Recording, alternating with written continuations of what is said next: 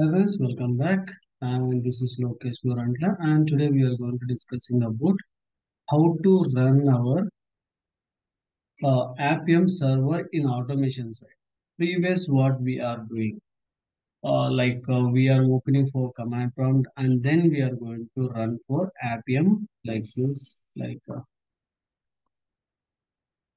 What are the steps we are going to do before starting without Appium server? What we are doing first, we are opening for CMD, and then we are typing for Appium, and then we are putting for icon P and 4723 or 24 or something.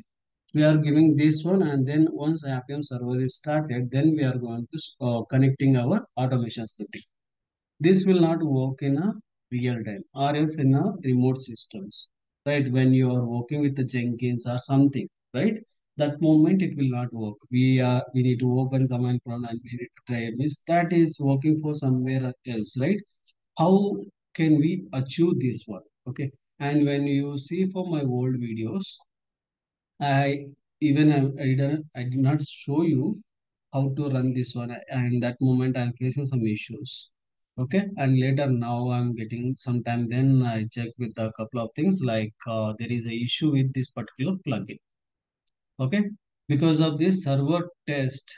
Okay, because of this particular one making me having some problem in my system. Okay, after that I uninstall this particular one, and then it got start working. Okay, and try with first this particular adb uninstall io.appium.ui automator2.server.test. Okay, just you can do this one into your PyCharm, not in any other location. Okay, here you need to copy paste that particular one and enter. Okay, then only it will start for uninstall. Okay, and don't try to do it. Okay, uninstall. Once you copy it and make that enter, then it will make you for success.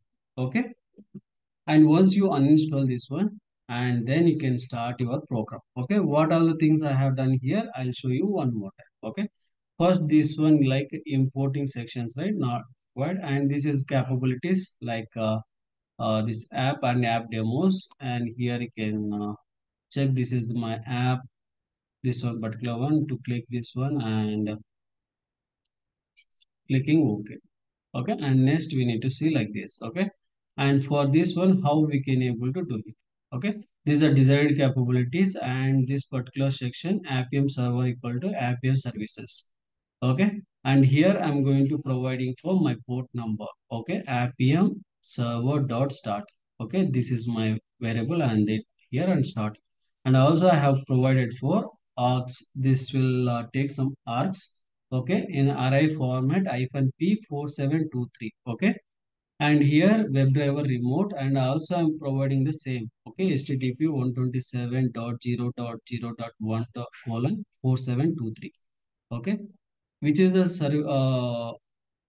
this port number you are providing, same thing you have to provide here also. Okay, and remaining same. Okay, and after we are clicking continue and okay, then we need to stop our service. This is the one we are going to do. Okay, now I'm going to run for PyTest, or you can use for this is a it's not a PyTest that we can able to use for directly. Okay, this is a Python file, right? Python and dot slash start Appium server, and then enter. Okay, open it here, and you can see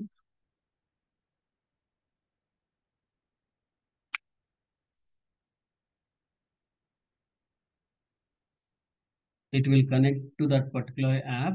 In backend it will open. Even you can see here there is no CMD for now. Okay, automatically it will see it is started service, and also it is open for that particular one. Okay, then it stops also, but it is not click this one OK button, and it is failed because of something like time issue, time sync up issue, or we can able to say anything. Okay, and it is failed, but it is connected.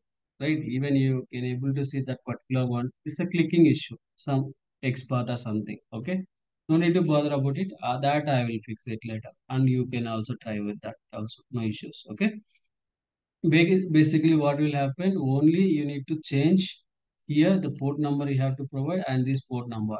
Okay, exactly have to match it, and no need to open command prompt. No need to type for to servers to start. Okay, automatically it will start for the server, and also you can able to stop the service.